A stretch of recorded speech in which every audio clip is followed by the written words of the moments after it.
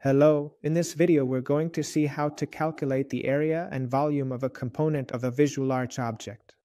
Specifically, these layers of this travertine wall from the Barcelona pavilion by Mies van der Rohe. Then we'll see how to display this information in measurement tables. These tables can only show information that is directly assigned to the objects. For example, in the case of a wall, we can list the volume, the area, the length, and so on. But we can't list the information of the components of this wall, such as the thickness of a specific component, its area, or its volume. So now we'll see how to achieve this. To do this, we'll use custom parameters, whose values can be displayed from this icon here. So we'll need to create a new custom parameter and assign it the corresponding value.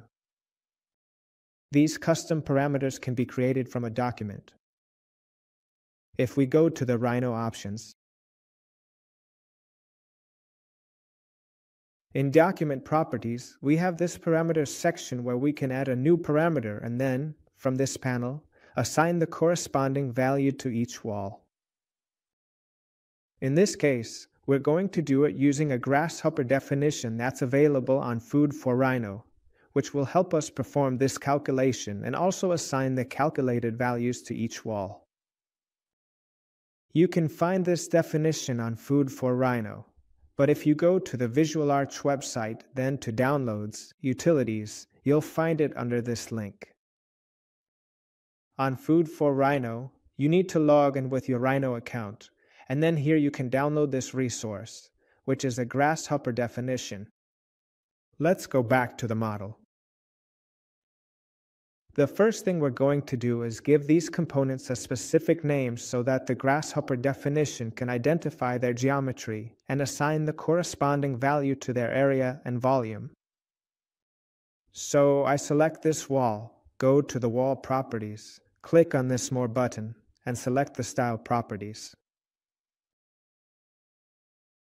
Here, I can expand to see the number of layers or components of this wall.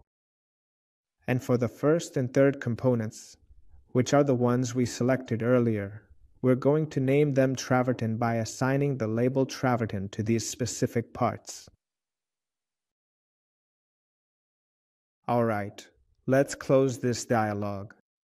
And now we can open that definition in Grasshopper. So I open Grasshopper. I open this definition.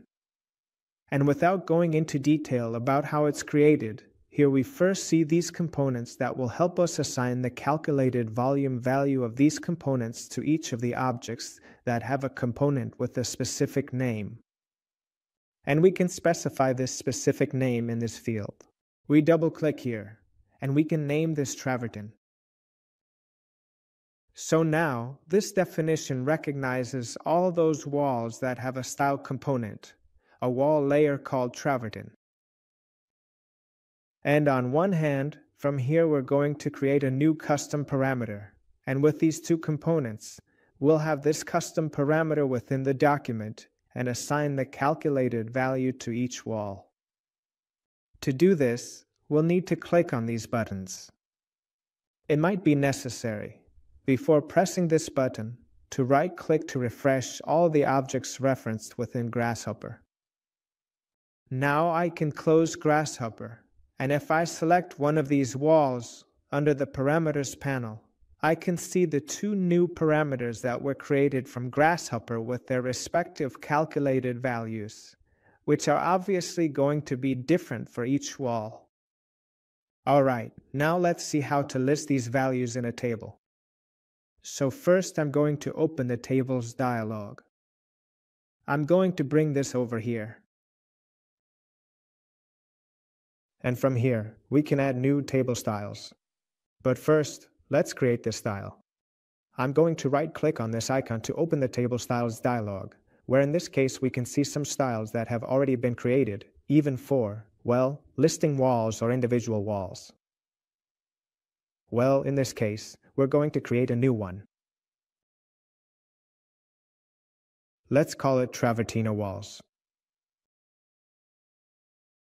I click Next, and specify which type of object I want to list, in this case, walls. And here we have to select which fields we want to display in this table. In this wizard, we only see the native properties of VisualARQ objects. Custom parameters don't appear here, but we can add them later. In this case, I'm going to select the Style property field. I click Next. Here we have the option to group all the objects by one of those fields, in this case Style, although I'm going to choose not to. And we finish this wizard to have the new style created. Now, if we expand this list of property fields, we see the only one we've created. But from this button, we can add new fields. We're going to name this first one Travertino volume. And under the Source tab, we're going to assign the corresponding property or parameter. At the very end, we should see this custom parameter that we just created. Under the Total tab, we can specify if we want to see the total sum of the travertine volume for all the walls. And now we can duplicate this field to do the same for the area. Here, we should specify that the parameter to display is the travertine area. We say OK. And now we can add this table. We select this new table style. Here, we can specify that it should be a dynamic table, so any new walls of this style will be displayed automatically. And now we have our list of walls with the volume and area of travertine for those that have a component with this name. Tables allow us to apply filters, so we can hide any styles that are not travertine wall.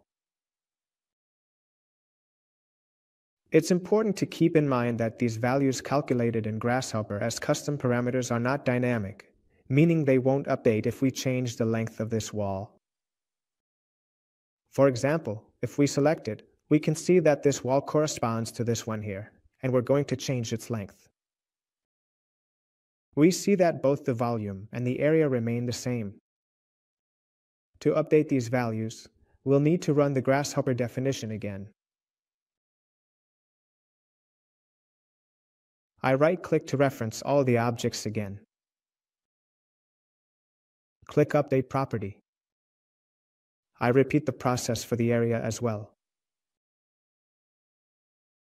And now, when I close, we might need to exit this panel and go back in to see the refreshed values.